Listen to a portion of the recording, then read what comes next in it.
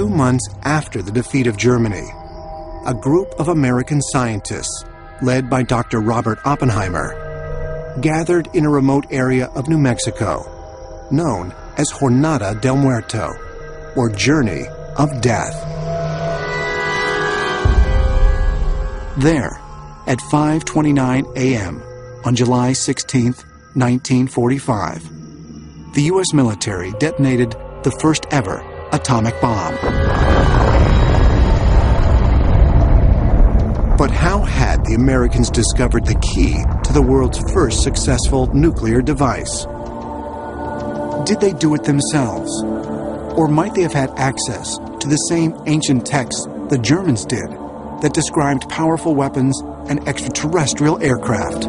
It's something that's never denied by people that research this thing. There's a geophysicist in Germany, Dr. Axel Stoll, and he's done a technical translation of some of the ancient Indian texts with an eye towards the idea that it may have had something to do with the German flying disc built during the Second World War.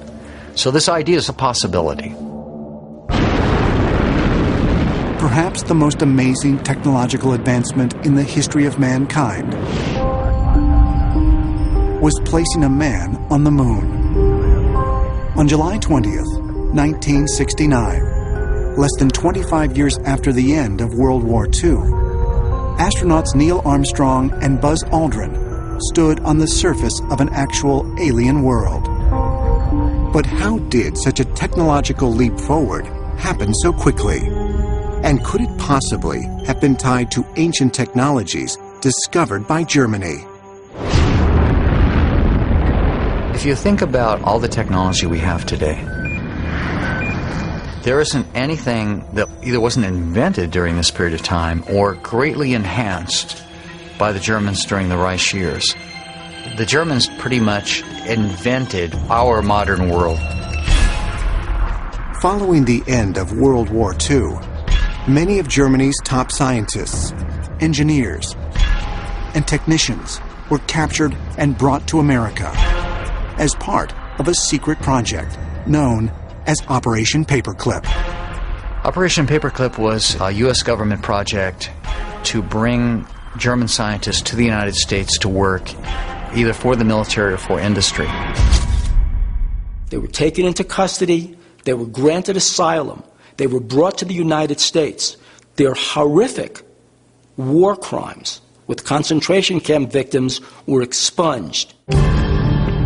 The most important and influential of these former German scientists was Dr. Wernher von Braun, the commander of Germany's Peenemünde Space Research Center.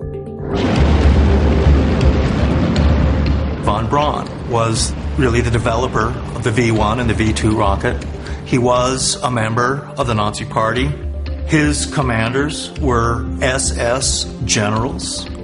He was privy to some of the most secret projects that Nazi Germany was developing during the war.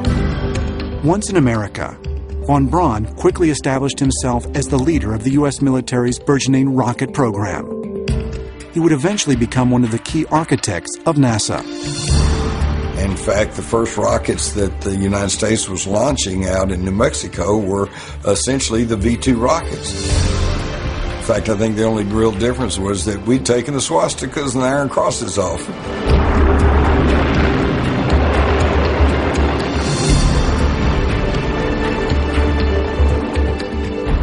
The whole space race almost seems like a joke as I look back on it, because the fact is there wasn't an American rocket program versus a Russian rocket program. We had a German rocket program. We didn't have an American rocket program.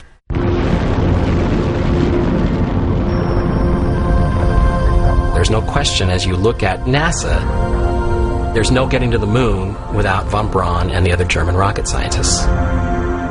In many ways, the American government has just carried on what the Third Reich was doing, building underground bases and factories, developing secret technology.